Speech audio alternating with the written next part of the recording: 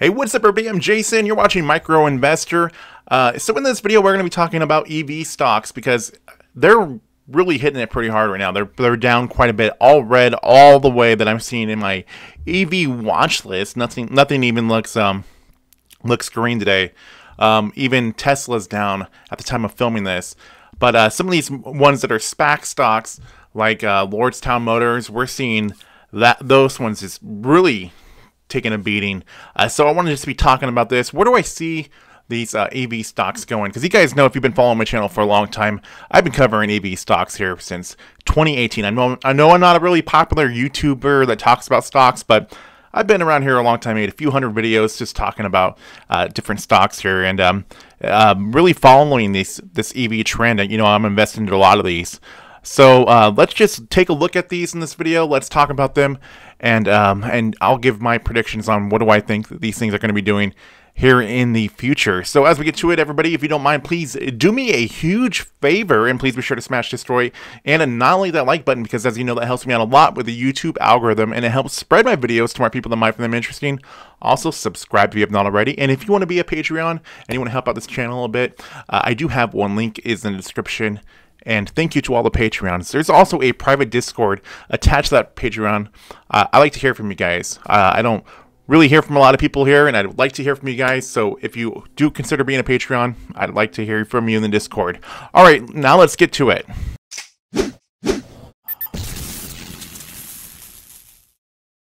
So these are the EV stocks here. Made a watch list just specifically for it. Now, I know there's plenty more EV stocks out there, but I got pretty much the main ones that I cover all the time on here: Tesla, Ride, Workhorse, NIO, XPeng, Li Auto. Just covering like the ones that actually are manufacturing vehicles. I didn't put Plug or any of those guys on here. Actually, correction, I mean ones that are having vehicles with their name on it, because not a whole lot of them are actually even manufacturing their own vehicles or even have vehicles coming out anytime soon. But anyways, as you can see, it's just all red all the way down, and some of them have taken a much bigger hit than others.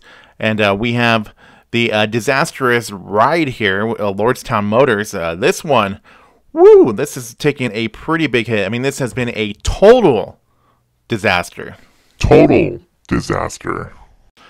But Lordstown Motors, the middle of February, the stock was upwards above $30 a share, and it has really just taken a huge drop down here, and a lot of it has to do with or a lot of the more recent stuff has to do with the Hindenburg, the short sellers, putting a pretty damaging report on about them, saying that they're not even close to be producing any vehicles anytime soon, or their truck that they had, that's not going to be coming out for another few years. And they basically said that they expected everybody to assume that they weren't going to have any vehicles anytime soon, even though a lot of people thought that there was reservations of vehicles that were going to be starting to be produced and coming out.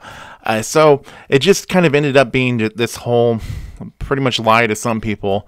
And I was actually one that was invested into this one at one time. I was holding quite a bit of it actually when it was still a SPAC stock. Honestly, I'm pretty glad I got out of it. And this is just pretty bad for Ride, and this is actually bad for Workhorse too, because, well, Workhorse does own a pretty good portion of Lordstown Motors. They own about 10% of it, and Workhorse is already kind of having a hard time with everything that's been going on with the USPS contract, with them losing that. So this just puts them in an even worse situation, and we're really hoping that Workhorse would be able to get that contract to USPS, but now that kind of just adds more fuel on that fire of them not being able to get that, in my personal opinion. Now we'll cover a little bit of these Chinese stocks. As you guys know, I like NIO. NIO is one of my favorite ones. NIO is, well, my personal opinion, NIO at this price, I like it. I'd like to see NIO even come down even more than this, to be honest with you. The last time I actually bought NIO, that I was actually really comfortable buying any shares in NIO, was when it was at $20 a share, and I even felt like that was too high. But if it was to go down more from where it's at right now, I'd say definitely be buying it. It was way too overvalued when it was up here, and I'm somebody that that was in NIO very early. I was buying NIO when it was below $2 a share. You guys know I was in that stock the first day that it came out on the market. There's a video on my YouTube, and I was invested in the NIO. Very bullish on this one, and I just feel like the valuation of this company was way too high at one point. And I've been actually really excited to see that this has actually been dropping, because the lower prices mean better buying opportunities. And this was one that really did need to have some pullback. It really did, because there was a lot of pumping up this stock. And so this one, I really don't mind it dropping down, because that opens up better buying opportunities. Because in the long run, I really think that NIO is a great one, and I think that it has a lot of opportunity to really grow in China and even expand more there in Asia, as well as these other ones, Xpeng and Li Auto. Even I really can see that there is more to come, and I think maybe even my personal favorite between Xpeng and Li Auto is actually Li Auto. I think that they have a really good opportunity ahead of them, and this is also creating better buying opportunities, in my personal opinion. Now let's take a look over at Churchill Capital. You know, they're going to be merging with Lucid Motors. Now, a lot of people are excited about this one, but this right here, this is just complete meme status right here. I say that because a lot of people were talking about this on the Reddit forums and other social media forums, talking about this, pumping this stock up quite a bit. A lot of this has to do also with the announcement when it was confirmed that they were merging with Lucid Motors. But now when you do take the price in effect here, it makes a lot more sense than it being at $22 a share. A much better opportunity. But also keep in mind that the merger isn't even done yet. I mean, they're still in the blank check stage, I should say. And their only connection with Lucid Motors this time is that they will be merging with Lucid Motors, as long as everything goes well. Now this next one, NGA, Northern Genesis Acquisition Corp. They're going to be merging with Lion Electric, which is a Canadian company, but they have their U.S. headquarters in Sacramento, California. Actually, just right by me. I made a video about this. I actually drove over there and tried to spot anything I can. They were shut down during that time, but I did see some school buses back there, and they actually made the school buses for the school that I went to in elementary school, which is really cool to know that they actually have been actually producing products there. Not a lot of people really know that they do have a product that they have been selling. So they made some electric school buses for the school I went to when I was a kid. But anyways, yeah, this is Lion Electric. This one, it did go up pretty high. A lot of these SPACs, they just had this huge rush of just people investing into them. Pretty much all of 2020, I mean, SPACs were just going insane. And so was anything electric vehicle. And when going here into 2021, NGA did go up quite a bit, and it is nice seeing that there has been some pullback.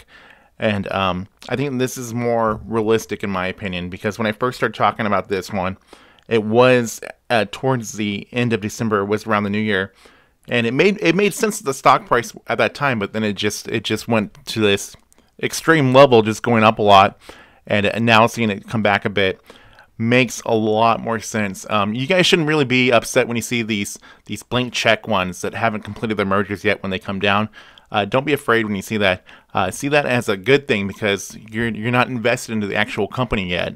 So don't be afraid if you see CCIV come down, or NGA, or PSAC, which we'll be talking about now.